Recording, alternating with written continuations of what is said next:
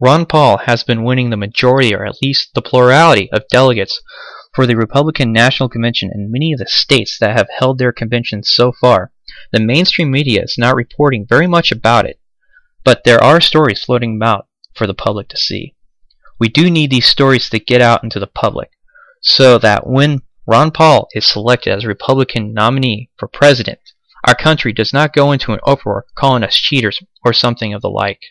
The problem that people outside our camp will have with Ron Paul takeovers at the state conventions and at the national convention, that it seems like we're disenfranchising the voters who voted for Romney, Santorum, or Gingrich. I am no expert, but the way I see it, the current system for electing delegates via district conventions, via state conventions, is a check and balance against geographical and even fiscal disenfranchisement. What I mean is this: Mitt Romney has the most money, being a millionaire a few hundred times over, and is in tight with the bankers and high rollers. For him to win a particular state, he will spend the most money and do it in the most effective way. For example, in Alaska, what would be to advertise an Anchorage-Matsu area and forget about the rest of Alaska? If he wins enough votes in the Anchorage-Matsu districts, it is densely populated enough that it would not matter much if the whole rest of the state would voted for him or not. Think about another large state with a dense populations like California or even New York. If he spent all his money in just New York City, LA, San Francisco, etc., and said screw you to the outlying cities and towns, he could win the popular vote in the state while disenfranchising the importance of the smaller areas. I am not citing this has happened, just that the possibility exists. The checks and balances come with each district electing delegates to go to the state convention. In the Anchorage-Matsu area, the population is about 389,000 and comprises of districts 13 through 32 of the 40. They can elect a combined total of 270 of the 550 delegates to the Alaska State Convention. All the other villages and cities combined for the rest, a whopping 334,000, allocating the other 280 delegates. So even though the Anchorage-Matsu area contains 54% of the population of the state, they are only allocated 49% of the delegates. So it's very possible for a candidate to spend lots of money on the most populated areas and win the popular vote, and then disfranchise the rural areas. The check and balance against this is what allow a higher ratio of delegates to the population for the outlying districts so that it can be more fairly represented. If Mitt Romney were to win all of the Anchorage-Matsu districts, but Ron Paul were to win all the remaining areas, Mitt Romney have won the majority of the popular vote.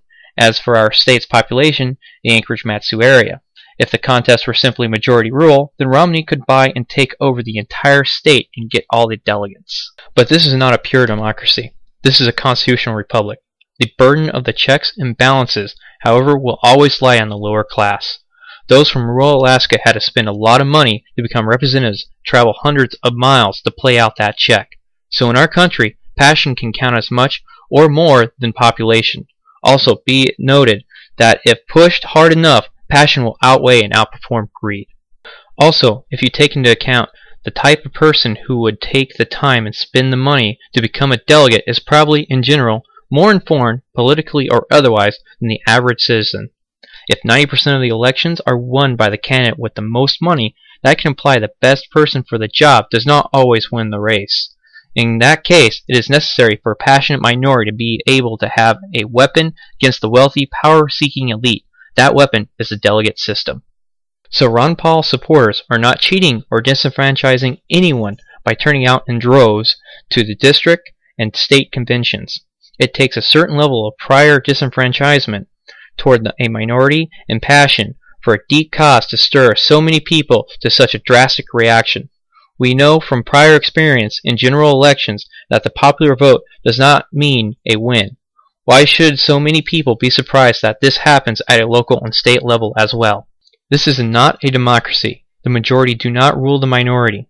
This is a system where the informed minority will always have a weapon against the corrupt and or powerful. This is a system that allows the poor to rise up against the wealthy and protect their life, liberty, and property in a non-violent manner. This is a system where the passionate minority can legally and ethically defeat, if necessary, and I would say now is that time. Please share this with as many people as you think should hear something like this. The people need to know what is happening. They need to know that when Ron Paul wins the nomination, why and how he did so. They need to see what an informed, passionate, freedom-loving people can do in the face of tyranny.